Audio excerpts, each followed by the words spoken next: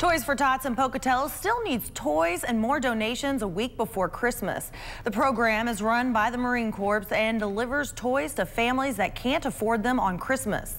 The Pocatello office is currently 500 toys short of their quota, so they are leaving their donation boxes out for a few more days.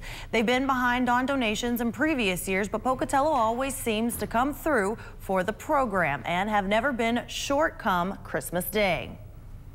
I've never come across that problem, so I have no idea what I would do. I'd find them somewhere. Pocatello rocks when it comes to stuff like this. They really care about their youth and kids. You can drop off donations at any office with a Toys for Tots box in it or directly at their headquarters at 707 East 7th Street in Pocatello.